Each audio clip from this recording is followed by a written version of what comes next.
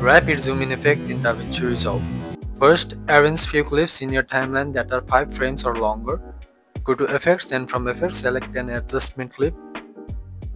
Place it one frame over your timeline, remove the rest. Go to Open Effects and select the transform effect and drag it over the adjustment clip.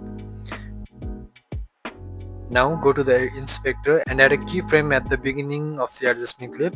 Then move the playhead to the end of your clip and change the zoom to 1.2 or 1.3.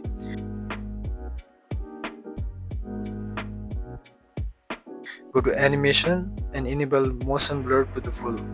Now remove the extra frame from the adjustment blur and copy and duplicate it all over your clips.